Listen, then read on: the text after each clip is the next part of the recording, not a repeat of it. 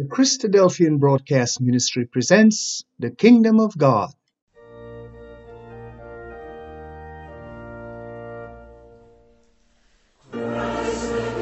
Join us every Sunday at 8:30 a.m.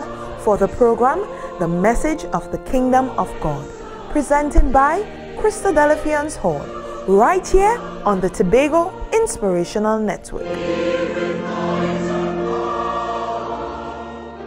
Hello there, my name is Luke and I'm a Christadelphian from Birmingham. I'd like to extend a really warm welcome and a thank you for dropping by this video as we discuss an enormous question.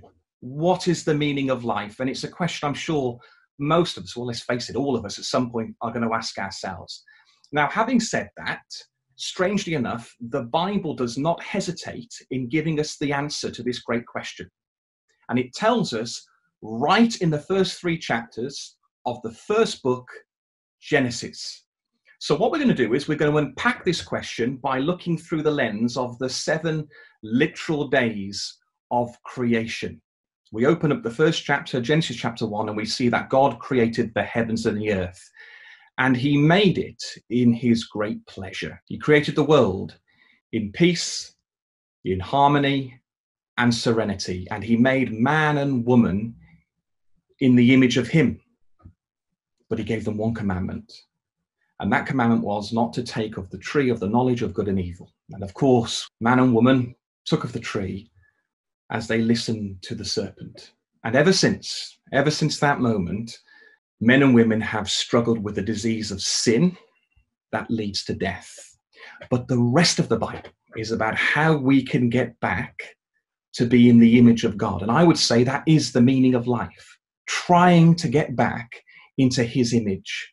And he's given us his son, the Lord Jesus Christ. He's the one who's going to take us back to the times it was in creation. And we call this time period the kingdom. So that's where we're heading towards, the kingdom of God, where Jesus Christ is king. Well, this makes sense because the Bible echoes this. If you see the screen and look at 2 Corinthians 5 verse 17, it says, "Therefore, if anyone is in Christ, he is a new creation. The old has passed away, behold, the new has come." And so what God is telling us very early on in Genesis chapter 1, that the natural creation he formed in those few chapters is going to be applied to a new creation in the Lord Jesus Christ. And guess what? We're going to be, hopefully, a part of that new creation. But there's a process. There's a pattern of discipleship. There's work to be done in order to get to the kingdom of God. And the biggest thing that we have to abide by is faith. Now, I'm going to be a little bit cheeky. We're actually going to start off on day 7 of creation. So if you've got your Bibles handy, have a look at Genesis chapter 2 and verse 3. Look what it says there. It says, "And God blessed the 7th day and sanctified it." Now, if you were to look down Genesis chapter 1 and 2, and you looked at all the days, God never blesses any of the subsequent days that lead to day 7. This is a special day. It's so special that he blesses this particular day. And it goes further. It says that he blessed the 7th day, he sanctified it, because that in it he had rested from all his work which God created and made. Now, the idea that God, omnipotent, omnipresent, with neither beginning nor end, has to rest from his work in terms of a physical rest. Well, let's face it, that's absolutely absurd, isn't it? You know, God doesn't need a physical rest. The psalmist tells us that God neither slumber nor sleeps. The rest here in day 7 of Genesis chapter 2 and verse 3 is a spiritual rest. He's drawing our attention to this very special day. And this day is directly applied to the Lord Jesus Christ. But before we get there, the word rest there is this word. It's the Hebrew word Sabbath. And when we look through the Old Testament and we draw our attention to the children of Israel, they had a very special day in the week, which was the 7th day, a day of rest. And they celebrate it today, don't they? The Sabbath day. That goes right back to creation. And we could say that the seventh day of creation, the day of rest, was the first ever Sabbath. And God is setting this principle. Now, what did the children have to do? Well, they had 6 days of work, and then on the seventh day, there was a Sabbath. He's aligning the natural with the spiritual. So it is in Israel's natural work. So it is in our spiritual work. And this all makes sense when we think of the words of the Lord Jesus Christ. What does he say? He says in Luke chapter 6 and verse 5, I am the Lord of the Sabbath. I mean, we couldn't get any clearer than that, can we? So that the seventh day, this special day of rest, is the day of the Lord Jesus Christ. It's his day that he wants to present to us. Think about these words that are taken from Matthew 11 and verse 28. Come unto me, those who are weary and burdened, and I will give you rest. It's his day. He wants to give us the Sabbath day of rest. And he's using Israel's natural working week to apply it to a spiritual week. If we were to look at Hebrews chapter 4 and verse 9 to 11, and we scan our eyes down, the common word that repeats itself time and time again is the word rest. And have a guess what?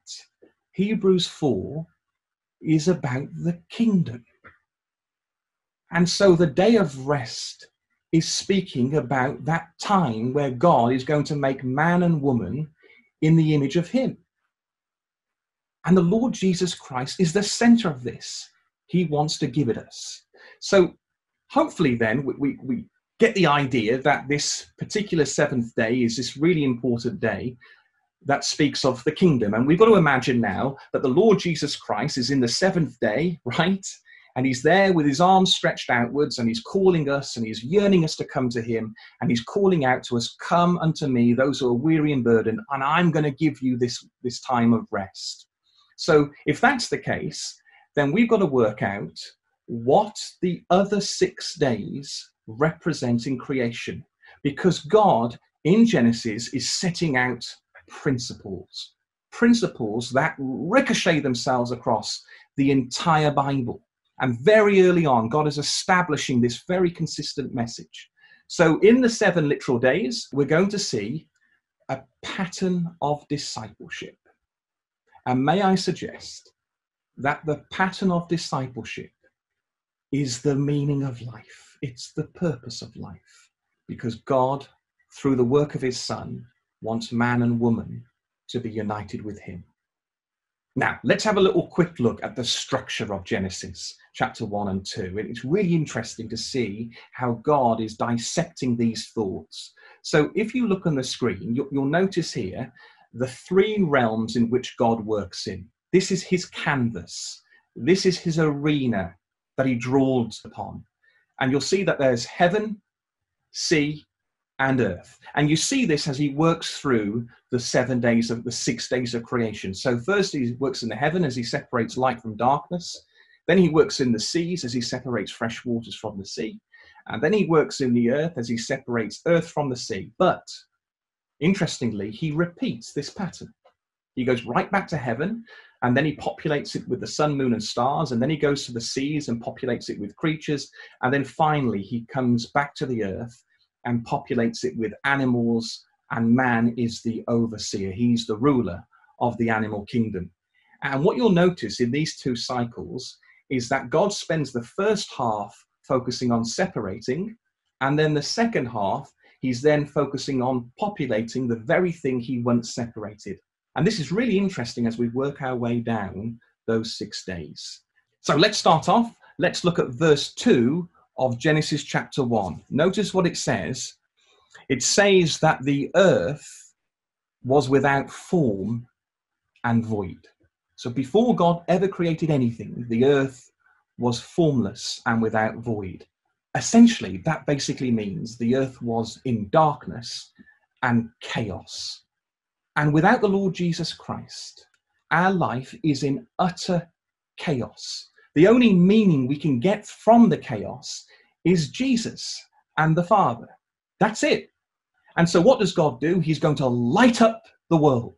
And he's going to light it up in verse 3. And he said, "Let there be light," and there was light. And God separated the light from the darkness. And so from this chaos, God then brings light into it. And we see now God's creative genius and wonder permeating through the scriptures as he sets aside the chaos and brings order. Let there be light. Now, if I was going to ask the question, who in the Bible do you think represents the light? I think the answer is really easy. In fact, it's so easy, Jesus even tells us himself.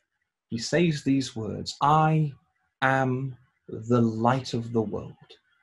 And so the first day of creation, in our first step towards being at rest, is simply to come out of the chaos, to come out of the darkness, to turn right around and see the light of the Lord Jesus Christ. He's the one who's going to illuminate our hearts and light up our minds. And if he's there on the seventh day, calling out, "Come unto me who are weary and burdened," we've got to be able to see him. And we can't see him in darkness, but we can see him in light. Now, if this is the first day of creation, and the first thing we do is see the light of the Lord Jesus Christ, what's the second thing? Once we acknowledge Christ is the light, what's the next thing we have to do? Well, it's to be baptized. And isn't it interesting that when we come to the second day of creation, it's all about separating waters. Look at chapter 1 and verse 6. "And God said, let there be an expanse in the midst of the waters, let it separate the waters from the waters." So effectively what's happening here is basically the process of evaporation.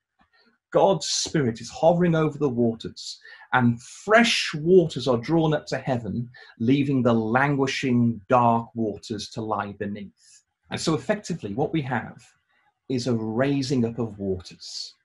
And that's exactly what baptism is.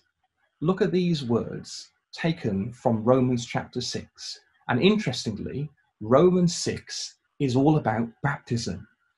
It says, "We are buried in death, but find new life through the raising up of the waters of baptism." And wouldn't you agree that those words there in Romans 6 and verse 4 are alluding to the words we've just read in Genesis 1 verse 6, the rising up of fresh waters, leaving dark waters to lie beneath. And that's exactly what baptism is. We are fully immersed in water. We confess that Jesus is the light. We give a confession of sin, and then we are brought out of the waters, and in symbol, we leave our old life behind, starting a new life, a new journey, and a new perspective. Now, going back to these waters rising up, what eventually is going to form, if we think about it in the natural sense? Well, they're going to form clouds, aren't they? Fresh waters drawn up will form clouds. Now, what does the Bible have to say about clouds? Well, Hebrews 12 tells us in verse 1, it talks about a cloud of witnesses. In other words, clouds become a symbol of the faithful. And so those who come out of the waters of darkness are drawn out as fresh waters, and they become this cloud, this wonderful symbol of a great cloud of witnesses, a cloud of faithful. And what do clouds hold? They hold water, don't they? And water in the Bible speaks of salvation.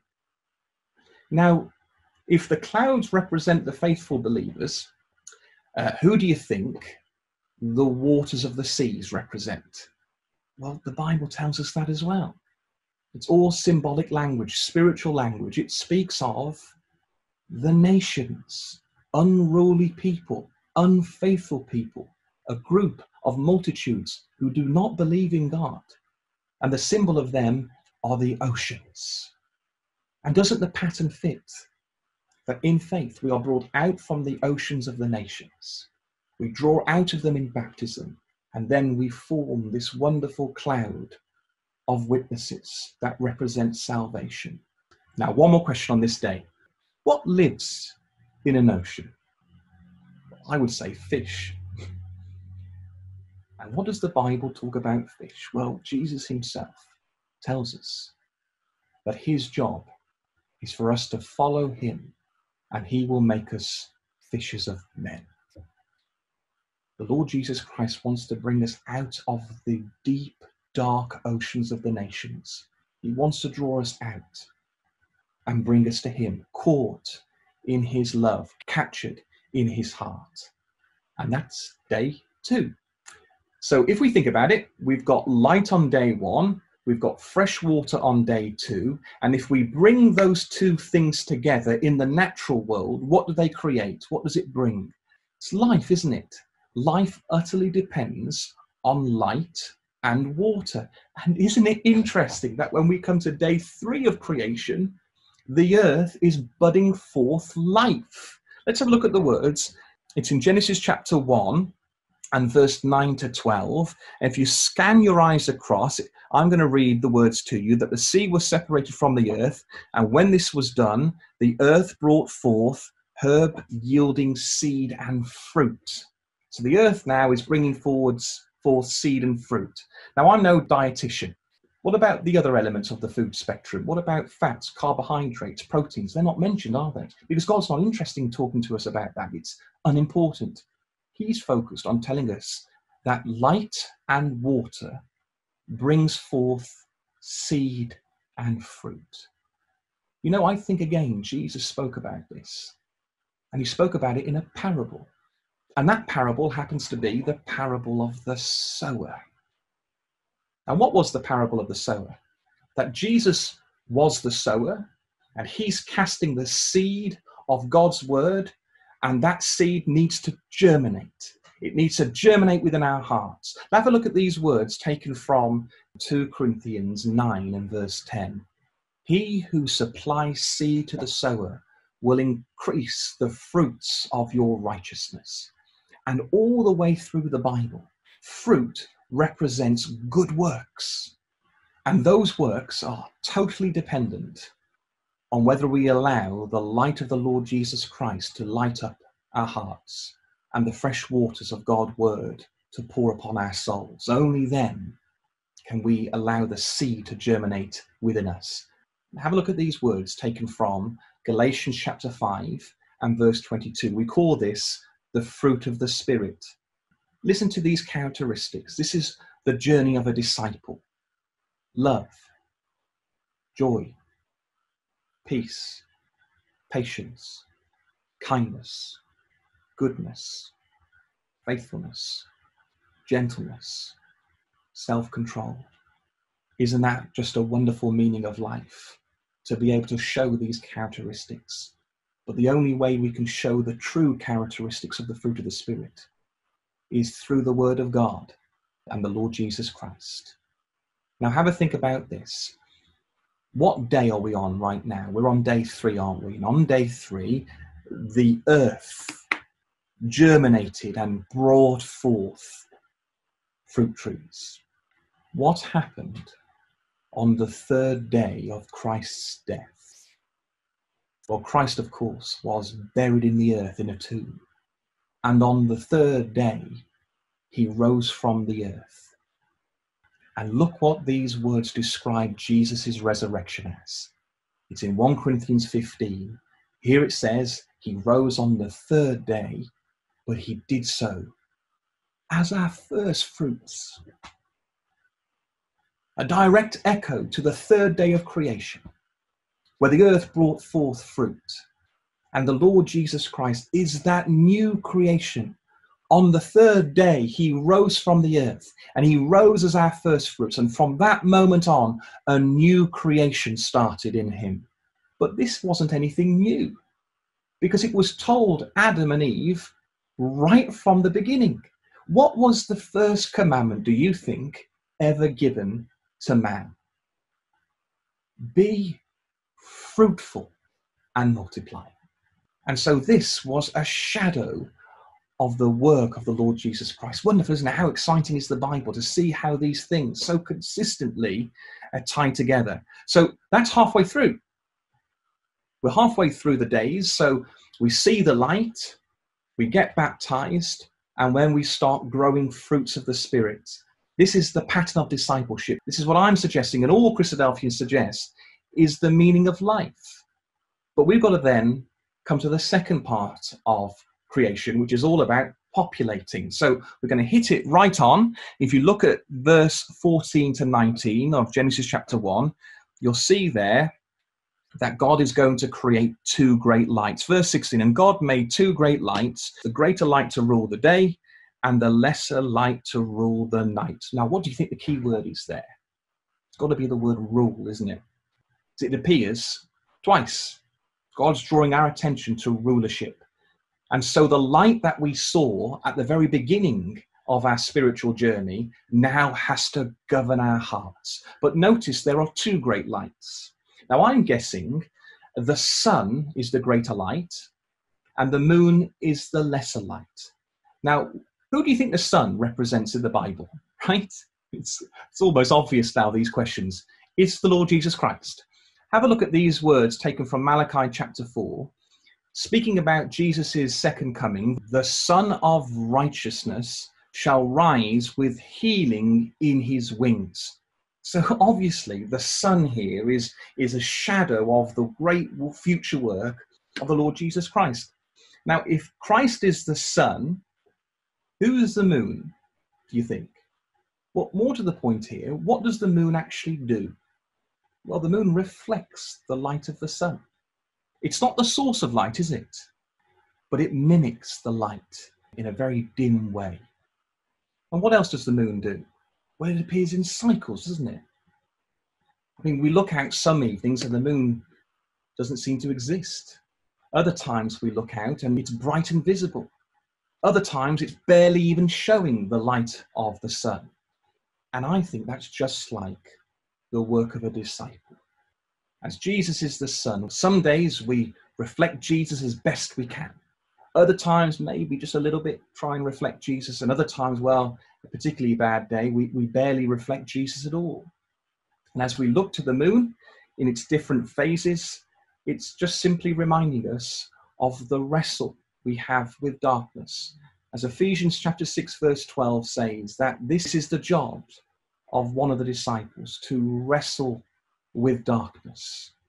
And I think that's wonderful, seeing that. I think it's wonderful that I can look out to the sky and see the moon, and I'm gently reminded that God expects that wrestling. He expects a fight between light and darkness, because the Son of Righteousness is coming. And I think that's special. What is it that the moon wants more than anything? It wants the arrival of the sun. It can't illuminate the world. It just hasn't got the power. But with the sun, it brings forth life. And isn't it comforting as we think about the moon that represents us, we're reminded that there's going to be a dawn.